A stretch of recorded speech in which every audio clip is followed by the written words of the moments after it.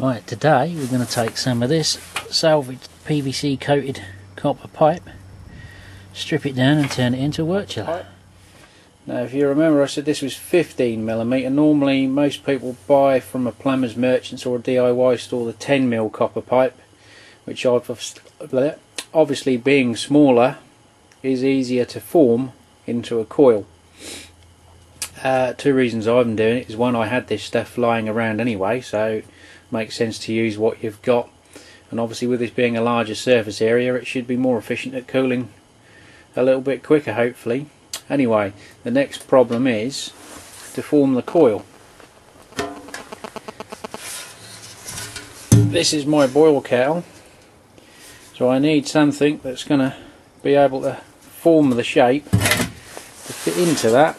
Now most people use a corny keg. Now assuming you, like most other people in the UK, probably haven't got a corny keg, I looked at the option of using a gas bottle, or I have got a MIG welding gas bottle which is slightly small.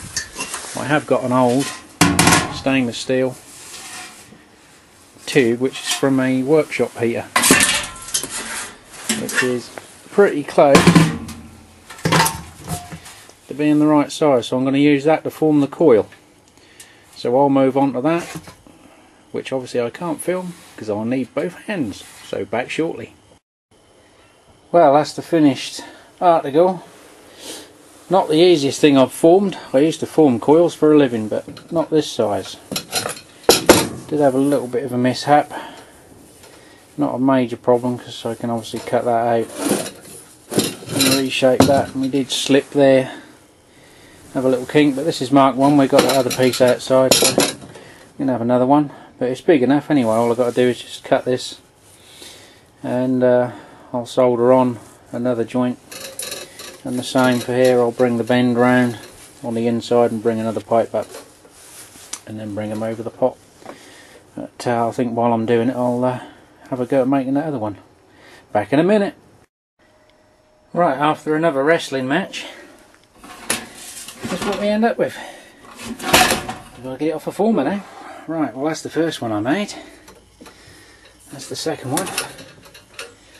And just as a comparison, I've just found a bit of scrap 10mm. That's the difference.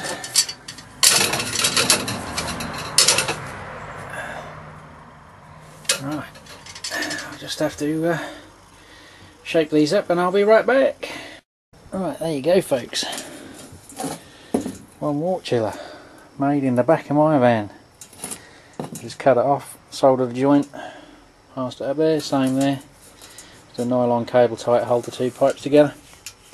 I've got a proper plumber's pipe bender, so we've angled those back, that way if there is any drips on your hose pipe, it drips out of your pot and not into your pot, like so.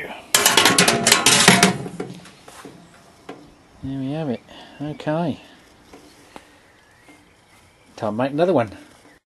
Right, that's the bend I'm doing, and this is how I do it. I just fit it in the pipe bender at the end there, and this is as far as I can form it with one hand, and then it looks like that.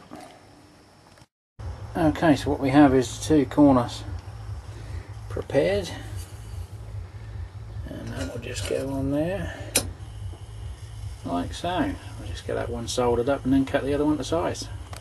Okay, there we have it. Another one done. A little bit of tarnishing on this one, wants cleaning up really, but other than that, that's a 15mm copper tubing made into a coil versus your 10mm. There's a side-by-side comparison. And this one's got the angles. And there it is in the pot. There we go. Okay, so that's two wort chillers made out of some scrap salvaged copper tubing that I had lying round. So that saved me a few pennies. Okay, thanks for watching. Catch you again on the next project.